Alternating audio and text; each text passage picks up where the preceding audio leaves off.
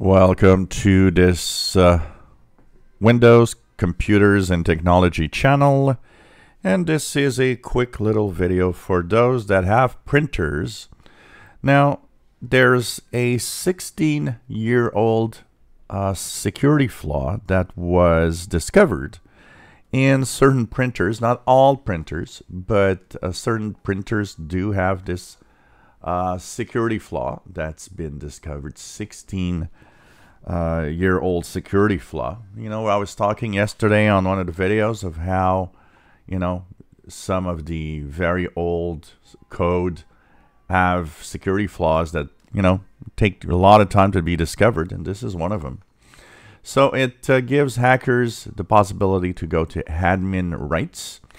Now, this apparently affects mostly printers that are from HP and Xerox, and it has to do with, and even Samsung printers, but you'll have that also on the HP page. It's not a terrible flaw in the sense that unless you have access to the computer itself, it's not a problem. So that means it's not a remote code. You're not going to be attacked over the internet using this flaw. It has to be somebody at the computer that decides to use this flaw. But still, HP, Xerox, Samsung are actually actively telling everybody, make sure you've got the latest drivers installed. It has to do with a file from these printers that is sport or ssport.sys, which is a driver for specific printer models.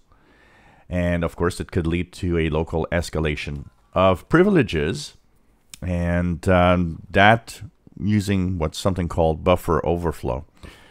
So if you have an HP printer, go to the hp.com website, go to the printers and drivers and the printers. Make sure that you check for the latest updates on drivers.